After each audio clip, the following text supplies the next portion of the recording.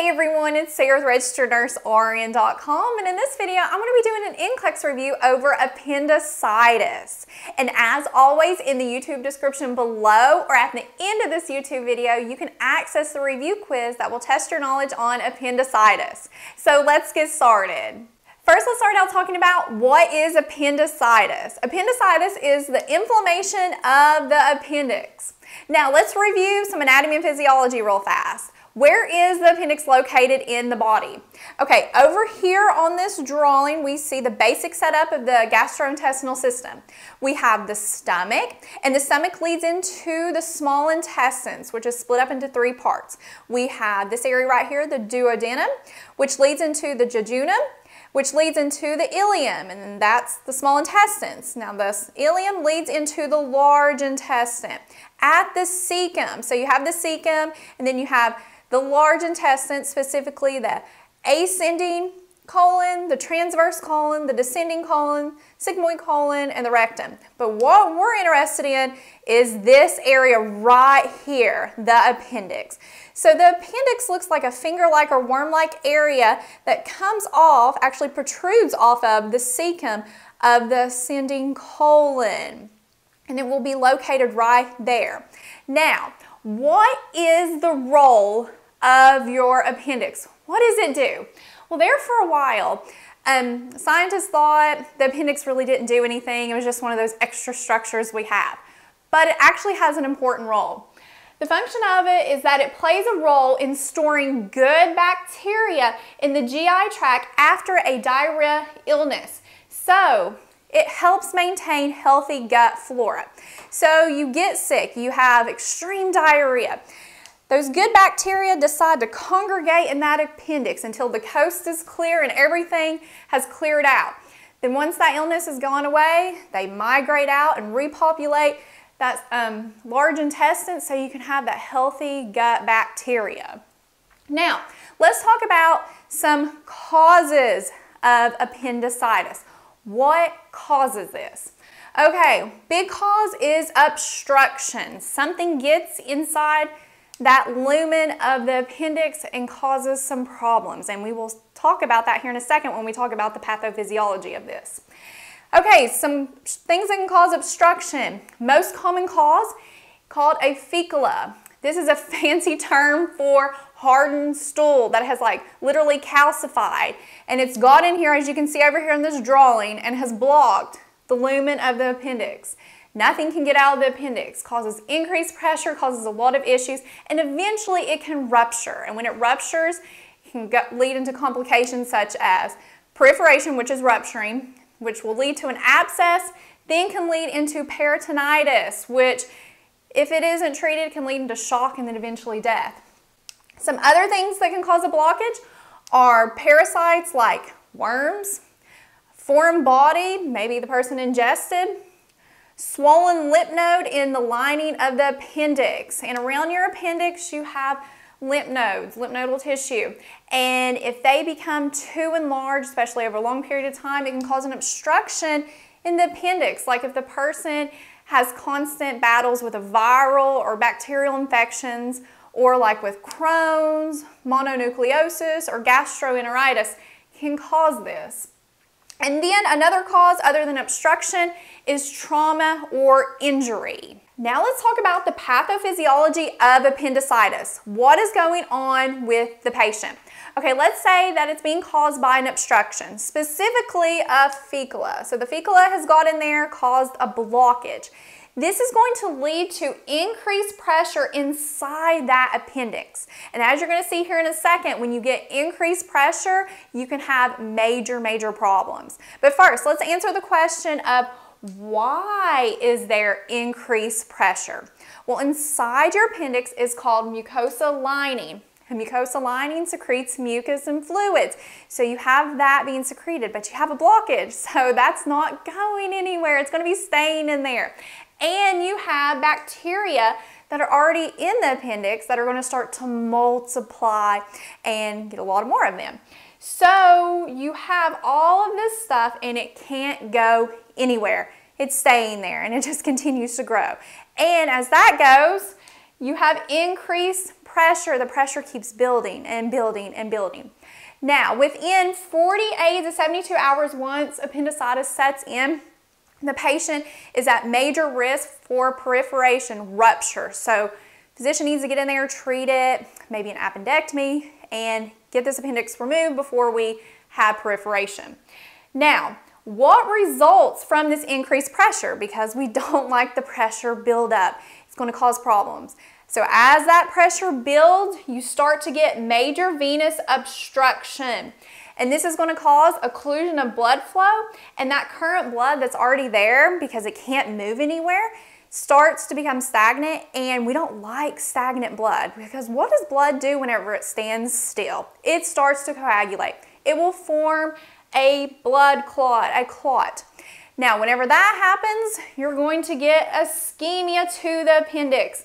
So it's going to slowly start dying. The walls of the appendix right here are going to start getting really weak, and they're going to start breaking down. And what's going to happen when those walls break down from the ischemia?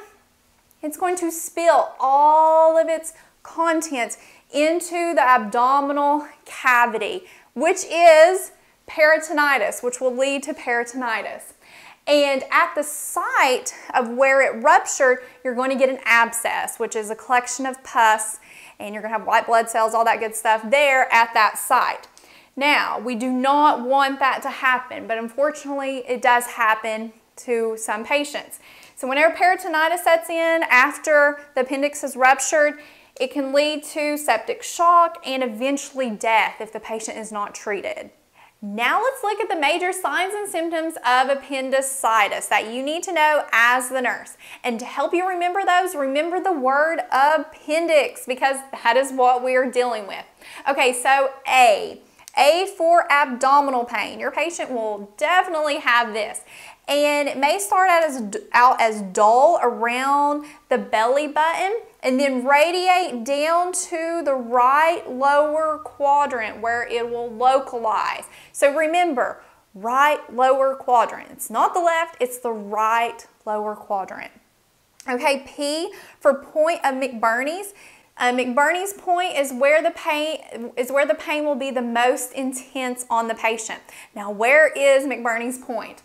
Okay, McBurney's point, if you look on the abdomen, find the belly button, and then find where the anterior superior iliac spine would be, and it's a distance about 1/3 distance between those. So about right there where you see the red dot. This is where the patient is going to have the most intense pain, which makes sense because that's about where the appendix will be.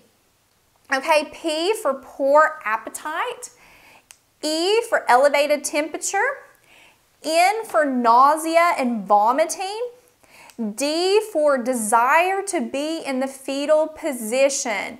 So the patient, in order to relieve pain, you're going to see the patient over on their side laying with their knees bent, and that actually makes the pain a little less intense. So if you see your patient doing that, having abdominal pain, all these other signs and symptoms, that should be a red flag going off. Hey, appendicitis. I for increased white blood cells.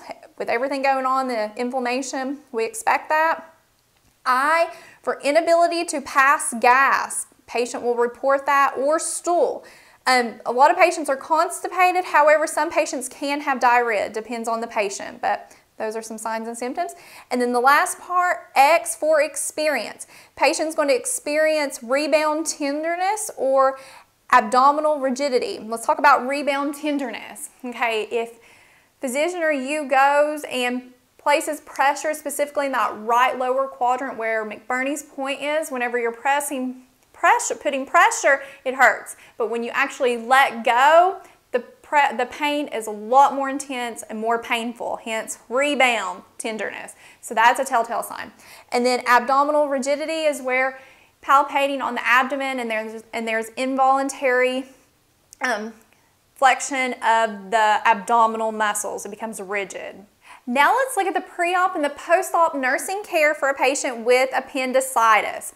One of the most common treatments for appendicitis is an appendectomy, where a surgeon goes in and removes the appendix, and it's usually done via an open surgery or a laparoscopic one. So let's look at pre-op care first. Okay, as the nurse who's caring for this patient with appendicitis, who's going to be going for an appendectomy, you want to monitor that patient's vital signs and looking for signs and symptoms that the appendix may have perforated, ruptured, or they're having peritonitis, where the appendix ruptured and it's spilled its contents into the abdomen and they're into that. So some signs and symptoms that has happened. Okay, caring for the patient, you want to be always monitoring their pain level and making sure it's staying at a certain amount, because if a patient tells you, oh, my pain is gone, I have some relief, that is not a good sign. The patient may think it's a good sign because they're not having pain anymore, but it's because the appendix was ruptured, so there's no longer that appendix there. Instead, it's spilled everything into the abdominal cavity, and that will be followed up by some very intense pain. So patient tells you, ooh, I feel better, my pain is gone. You need to watch out that the appendix may have ruptured. Okay, signs of peritonitis. Maybe appendix is ruptured, patient really didn't tell you, and you start to see these signs and symptoms like an increased heart rate, they're tachycardic, they're starting to breathe really fast, they have an increased temperature, and you notice that the abdomen is more distended and there's bloating from where that contents has spilled into the abdominal cavity. Those are telltale signs and need to notify the physician immediately. And of course, you'll be keeping the patient nothing by mouth for surgery and trying to help them with pain relief. Depending on the physician, they tend to limit pain medication because you want to monitor that pain of that patient. So you'll be doing some non-pharmacological techniques like positioning. Remember, teaching the patient how to get in the fetal position with the knees bent. That helps to relieve a lot of pain until they can get to surgery. And a big thing you want to remember, now the patient's going to be in a lot of pain. A lot of times when people have abdominal pain, they want to put a heating pad on their stomach. But with appendicitis, no heat application onto the stomach, because it can increase the chance of that appendix rupturing. So no heat. You can do ice if you need to, but not heat. Also, no enemas or laxatives, and the patient's probably going to say, because remember with one of our signs and symptoms was inability to pass gas, feeling constipated, that makes a person feel really uncomfortable, so they may request an enema or a laxative to feel better, but you can't do that because it can increase the appendix to rupture. Okay, now let's look at the post-op nursing care. Okay, patients back from their appendectomy. What are you going to be watching for? Of course, you're going to be monitoring their vital signs, especially temperature. They spiking temperatures. Maybe there's an infection, so you want to watch that. And you're going to be monitoring the surgical site for any signs of infection, like excessive yellowish, nasty drainage, extreme redness, things like that. And if the patient comes back from surgery with a drain, a lot of times if the appendix ruptured, the patient will have a surgical drain in place, and you'll want to maintain that per doctor's order. And this drain is going to drain some excessive drainage, so expect that, because it's draining the irrigation that they use in surgery to wash out that cavity, the abdominal cavity, because remember, peritonitis, it spills all the contents in there, and they have to go in and wash all that out. So that will be draining from there. And the drain is usually removed when the drain stops draining. So you want to make sure you know how much the drain has been putting out, because the physician may ask you, and they'll base that on if they should remove the drain or not. And positioning, usually with a drain, because you want to help with gravity, getting them on their right side to help that drain that drainage out of there, because we don't want it just to set in the gut and fester. Another thing is having the patient ambulate after surgery, getting them up. We want to prevent blood clots because they're at risk for that after you have surgery, so we want them up moving. Using the incentive spirometer, if you're not familiar with how to do that, I have a video about an incentive spirometer and an NCLEX review, and you can access that up in a card if you want to watch that. And coughing and deep breathing and splinting their surgical site when they do that. Reasons we want to do that is to prevent pneumonia from setting in, because after you've had surgery, you're in pain, you don't want to cough and deep breathe or breathe very well. You want to do those shallow breaths, but we want good deep breaths to expand those lungs, keep those alveoli popped open, and we don't want secretions just to set in there and fester and turn into pneumonia. You're going to administer IV antibiotics. Usually this is ordered if the patient had a ruptured appendix to help with infection, and pain meds as ordered by the physician. Sometimes a patient may have a nasogastric tube, an NG tube. If that's present, you'll want to maintain that. That will be there to remove any stomach fluids and swallowed air, and the patient usually is kept nothing by mouth NPO until it's removed. Another big thing you want to be doing whenever you're doing your assessments is you want to be monitoring their bowel sounds. Do you hear any sounds? You want to hear sounds. That's a good thing. You don't hear sounds, not very good. And you want to ask this patient this simple question: are you passing gas? Because if they're passing gas, that lets us know, hey, our GI system's working, it's passing gas. Maybe they haven't had a bowel movement yet, but good sign that they're passing gas. And of course, you want to assess if they've had a bowel movement. They need to have a bowel movement within 2 to 3 days after having this surgery. And if not, you need to further evaluate that and see what's going on. In diet, they will start out slow, reintroducing foods like with clears, if they tolerate that, no nausea, vomiting, keeps that down, advanced fulls, and then eventually solid food. And they want to follow a high fiber diet just to keep that stool soft so they don't strain whenever using the bathroom. Now, as a side note, just want to add this in here. If the patient had the surgery done laparoscopic way, you need to let them know that they may have shoulder pain for a few days, and that's because whenever they did surgery, they inflated the abdomen with carbon dioxide to push the abdominal wall away from the internal organs so they can see the appendix to operate. And as that gas is leaving, it can cause patients some shoulder pain. So just be aware of that. Okay, so that wraps up our lecture on appendicitis. Thank you so much for watching. Don't forget to take the free quiz and to subscribe to our channel for more videos.